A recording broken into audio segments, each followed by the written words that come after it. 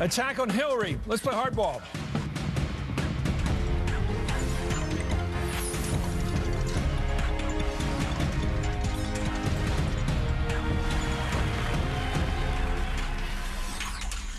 Good evening. I'm Chris Matthews in Washington. Let me start tonight with this. We'll get to the bad politics in Ukraine much later in the show, but let me start with the bad politics here in this country.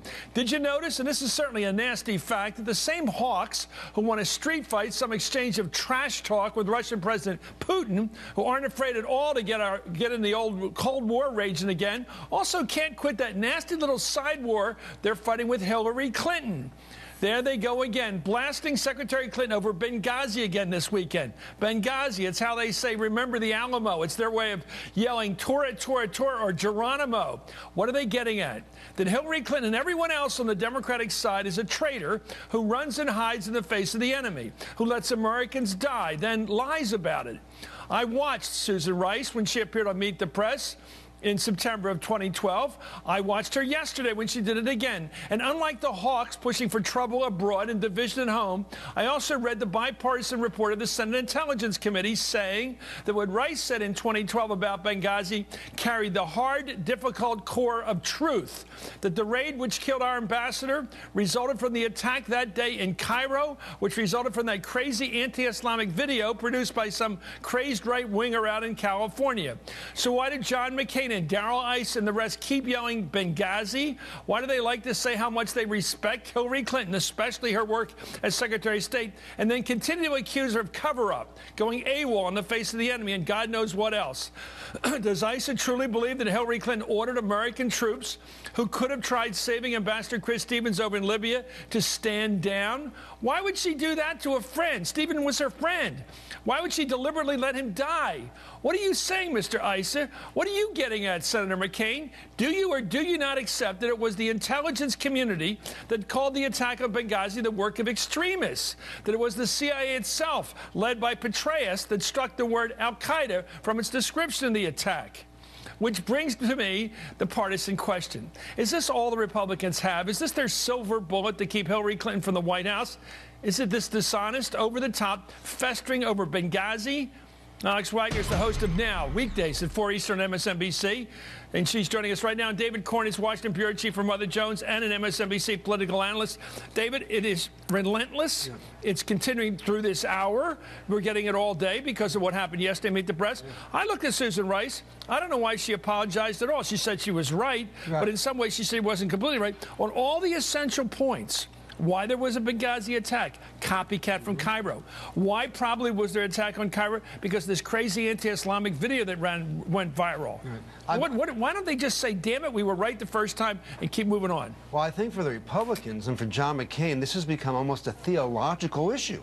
They just have to go back. It's religion. It's not. It doesn't make sense. If you sit down and go over the facts as you just did, and we can do it over and over again, they will not change their position. They came out and they really crucified Susan Rice for no good reason. You know, she was talking about intelligence talking points that have been put together by the CIA. But she ain't running for anything, by the way. Yeah, she's not running. You know what? They're going after her. But when she was up for Secretary of State, you know, McCain and Lindsey Graham came out. They called her not qualified, not competent. She was disconnected from reality. It was an ad hominem attack on a woman who's spent years doing public service, the type of public service that John McCain says he's proud of. You know, his campaign slogan, what was it? Country first? No, it's not country first. It's politics first, and maybe it's even get Hillary first over everything else. Well, I don't get it. Anyway, National Security Advisor Susan Rice was back on Meet the Press this weekend, and she told David Greger she has no regrets about what she said nearly 18 months ago in the aftermath of that Benghazi attack. Let's watch her. What I said to you that morning and what I did in every day since was to share the best information that we had at the time. The information I provided, which I explained to you, was what we had at the moment. It could change. I commented that this was based on what we knew on that morning, was provided to me and my colleagues, and indeed to Congress, by the intelligence community. And that's been well validated in many different ways since. And that information turned out in some respects not to be 100% correct.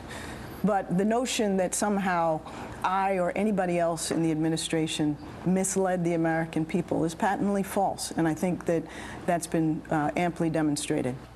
What she meant by not 100% correct was that when she first testified, you'll hear, she said there was a demonstration that turned into an attack. But all of it was a result, by all the best estimates by the bipartisan Senate Intelligence Committee, of going back to a copycat behavior by the crowds and the bad people, of course, who did this horrible thing of killing our ambassador and his colleagues.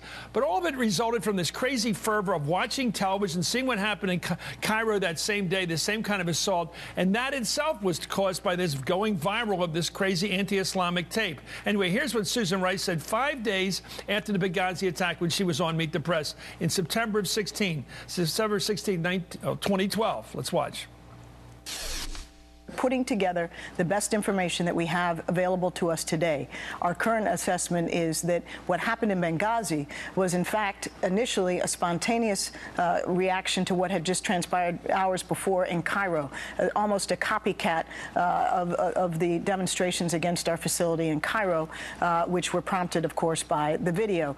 What we think then transpired in Benghazi is that opportunistic extremist elements came to the consulate as this was unfolding. Well, those comments sparked right-wing charges of a cover-up. The only problem is that we now know the substance of what Susan Rice said right there was largely accurate.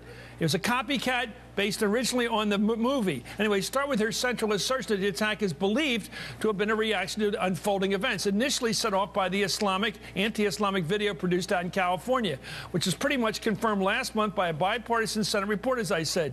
That committee, that bipartisan committee, found, quote, intelligence suggests that the attack was not a highly coordinated plot, but was opportunistic. Some intelligence suggests the attacks were likely put together in short order following that day's violent protests in Cairo against an inflammatory video. She's right on the mark there in her early testimony in 2012. An exhaustive New York Times report from back in December of 2013 also found that, quote, contrary to claims by some members of Congress, it was fueled in large part by anger at an American-made video denigrating Islam. Well, the right wing also attacked Susan Rice for using the word extremists instead of terrorists. But that word choice came directly from the intelligence community's talking points. We know that now. And they also attacked the administration for removing the words al-Qaeda from the talking point. Well, that was removed by the CIA, headed by David Petraeus. He's the one that said, don't say al-Qaeda. According to that Senate committee report, the reference to al-Qaeda was removed to protect intelligence sources and methods. Alex, this seems to be not just a tempest in a teapot, but an attempt to destroy the reputations of Susan Rice and to get at the person she was speaking for that day, the Secretary of State Hillary Clinton, who people like John McCain always like to say how chummy they are with her. But here they are accusing her of a cover-up, and worse than that, you know what they're implying, that somehow she led through a stand down in the military, let her friend get killed. Your thoughts? Yeah, I agree with you, Chris. I think that this has hurt Susan Rice insofar as it cost her the Secretary of State position. One could argue she still has a highly influential position in the White House, but she paid a price for this. But that apparently is not enough pain to extract from this administration if you are a Republican. I find the most disconcerting part of this, you just laid out all the actual facts behind this attack in Benghazi. You talked about a very comprehensive reported piece by David Kirkpatrick in the New York Times, which should settle any lingering doubts, a Senate committee finding. What we now are dealing with is a group of conservatives in a Republican Party for whom facts are fungible, and they will take any bit of data and spin it any way they want, whether that's data, economic data from the Congressional Budget Office, whether that is a bipartisan Senate committee finding, whether that is actual declassified intelligence from the intelligence agencies themselves. There is no agreed upon axis anymore, and that makes everything from deciding on economic policy to climate change to national security incredibly difficult. Well, here's the hard part for me. I always have a mixed view of John McCain. For what he's done for our country, his service to the country is unassailable. But here he is, not surprisingly, John McCain has jumped in, and he is not satisfied with what Rice said yesterday on Meet the Press. Let's watch him. Look at the passion behind this guy. Here he is, going after him. I'm almost speechless because it's patently obvious, first of all, that Susan Rice had no reason to be on the program. She had no involvement in it. Second of all, she read talking points that we are now beginning to believe came from the White House, which were absolutely false. For Susan Rice to say such a thing, I think it's a little embarrassing, to tell you the truth. Well, I think it's embarrassing for Senator McCain not to do his homework. He should know the facts are in, and that Rice was right, and everybody was right here on the main points. Anyway, meanwhile, this morning, Republican strategist, the guy who called Ohio the wrong way, Karl Rove, also took issue with Ambassador Rice. No surprise, he gets paid to do it. Here he is. Let's watch Rove in action. There are two things wrong with this. One is the arrogance of the moment. I have no regrets about lying to the American people. And second of all, the continuing stubbornness of this cover-up. The attack happens on a Wednesday night. By Thursday morning, the Libyan president is telling America this is a terrorist incident. By Sunday morning, Susan Rice is picked out. I feel sorry for her in a way. She was a patsy. The American people deserve to have an answer. Who concocted this scheme? Who briefed Susan Rice? Well, we know all the answers. The answer was the CIA told her what to say. General David Petraeus, who's beloved on the right, and maybe he should be, but he's beloved on the right.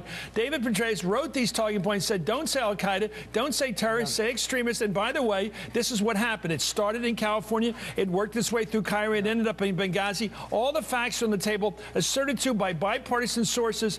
Not just the New York Times, as you mentioned, Alex, but the Senate Bipartisan Committee. It's all in, and they keep acting like they do on evolution, like they do on climate change. They play these games of, well, we don't know, or there's all a lot of things. The facts, there's still questions. There's still questions. Listen, the guy who served President WMD should have no cause to question anyone about, about the accuracy of the information presented, because when it comes to what Susan Rice said, it was far closer to the mark than anything they said about Iraq before the war. And Senator McCain, he really needs to sit down and read the emails that came out last spring that you and I poured over, that everyone else has poured over, before he starts saying that the White House is behind these talking points. Okay, let's go to the religious part of this. I want to get to the religion. Alex, do some anthropology for me here.